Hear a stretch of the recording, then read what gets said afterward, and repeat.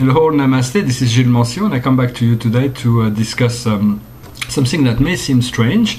Is about the celebration of Christmas on August 21st. First, I need to say that as far as I know, at some point in the history of our world, the Vatican decided to move this birthday of Christ into December 24th, because that was a very, very potent, powerful, and well-followed pagan holiday where most everyone was celebrating that the winter solstice, and so the priests and priestesses would go to the forest and burn a Christmas tree, in order to honor the goddess of the moon, the moon energy, the moon vision, and so that has stayed as the little Christmas tree with the light. But in a sense, for the celestial forces to celebrate the birth of Christ, no matter when it is perfectly fine. And the winter solstice being such a powerful time of cosmic energy, it was actually appropriate to actually center all this energy around that time in order to create this celebration for the birth of Christ. Is the birth of divine love, forgiveness, opening the doors to the paradise, to paradise and to the universal Father. Although those doors were always open, the Christ made it manifest through his experience, through his life. He was the personification of that creator energy.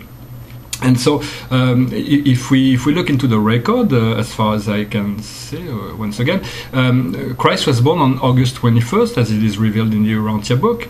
And the story I want to share with you today is that it's a personal story, but I'm still sharing it. Was that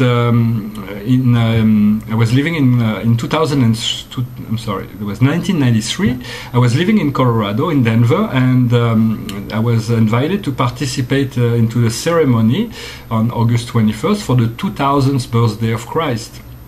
And so I went there. I was a group of friends, and so just a regular mess, but all of a sudden, in the middle of the ceremony, the presence of Christ appeared before me. He must have been like 6 meters tall, and he was beautiful vision image of he was dressed in beautiful clothing, and incredible light, incredible color, and I was so overwhelmed by this vision. And all of a sudden, just his hand moved toward me, and I became completely overwhelmed in such a deep, powerful love that it was a transformational experience.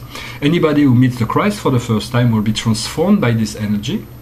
Of course, we met again many times after that, but this was my first experience. And so a little while later, I went back to Miami, and I was discussing with a friend of mine who's a channel, who was channeling my guardian angel. And so I asked her about this vision. I wanted to have opinion on it, to see what she could tell me about that vision.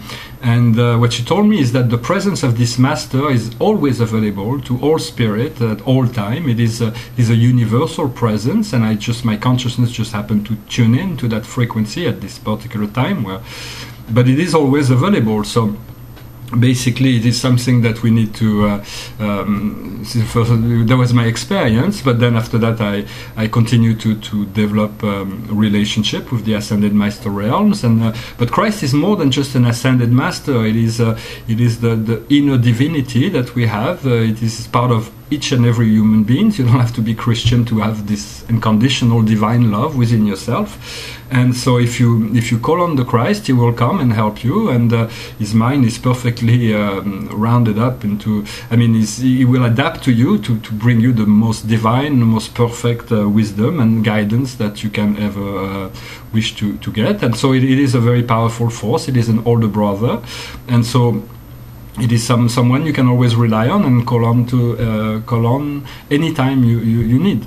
And so I just wanted to talk about this thing, because it is kind of strange to say that we're gonna celebrate Christmas on August 21st, but it is truly his birthday, and so that is what I enjoy doing. It doesn't prevent me from enjoying the regular Christmas celebration with everybody else, but I thought I'd make this little video today, and I hope you find it interesting. If you have any comment, leave them below in the box, and I'll be happy to answer. Thank you very much. Namaste.